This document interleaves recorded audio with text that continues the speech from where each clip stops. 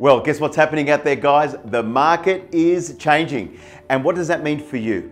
Well, here it is. There's going to be more opportunities for new and future business. You're asking where? Where's the new and future business? Around the expired listings. Because one thing we're starting to note around the country is auction clearance rates are dropping down and also days on market are starting to expand. So if you're looking for a new way to get business, think about expired listings. Now, everything in life is a science. There's a science. You want to lose weight, Tom? You get a plan, or a diet plan, should I say. You get basically a program, you might get a trainer, and you might go and train, for example, 4 or 5 days a week. And what happens after 90 days? Boom! You lose that weight, you look fit, and you look good. The same thing can be said about expired listings. There is a science about how to convert more expired listings in your marketplace. Now remember, first off, the expired listing is not exactly going to be really happy because that first agent has done one thing wrong.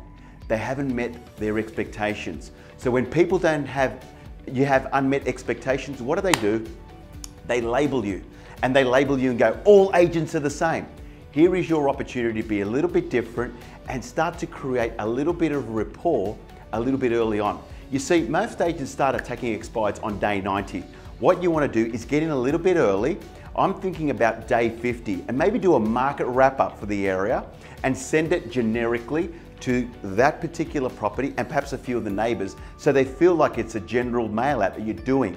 You don't want to be doing a specific letter. Remember, they're an exclusive agreement and there's got to be a bit of honor among thieves, right? We don't want to just go and badger other agents, etc. But you do want to start opening the lines of knowing who you are and what you do.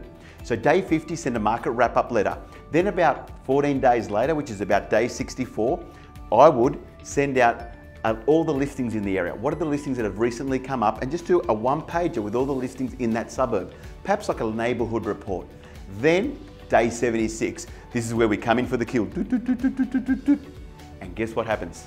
We send the expired letter, which is direct mail, because day 76, so you're saying, Claudio, but it's 90 days till an expired listing. Let's get one thing straight.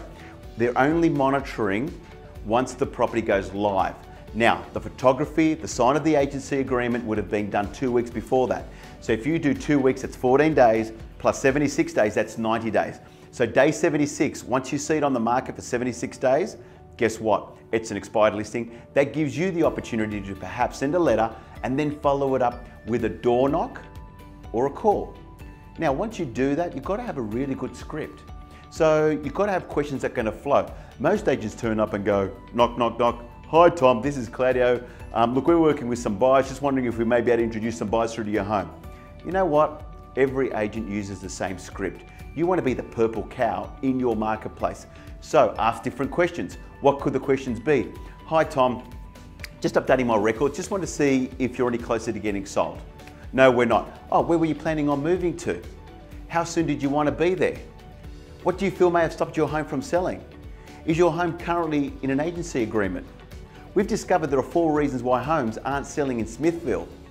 I was just wondering if you'd be open to the opportunity for you and I to perhaps sit down and work out which one of those reasons is stopping your home from being sold. Guys and gals, it's all about asking questions. Once you ask really good questions, it flows, but you need to know what you're going to say. So, is there a process of being a rock star around expireds? Yes, there is, and there's a science. Just like losing weight, having a wonderful marriage, everything is a science in life.